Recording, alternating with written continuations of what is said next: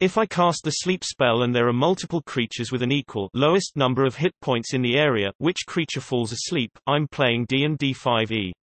The description of the sleep spell says, this spell sends creatures into a magical slumber. Roll 5d8, the total is how many hit points of creatures this spell can affect.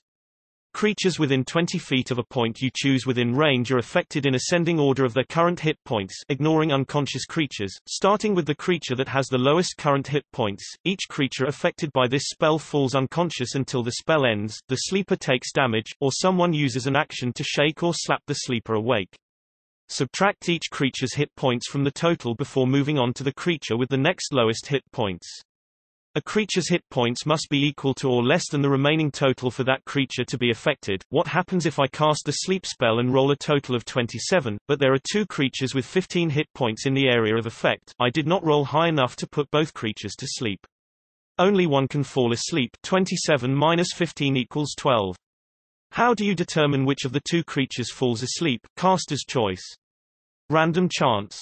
Higher Constitution modifier. There is no rule for covering this, so you adjudicate it however you like. You can start from the center of the AoE and make the creature closest fall asleep first. Leave it up to the caster to decide, their spell, their choice. Leave it up to the DM to decide, their creatures, their choice.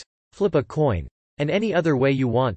The key thing will simply be setting a standard and then sticking with it so everybody knows what to expect.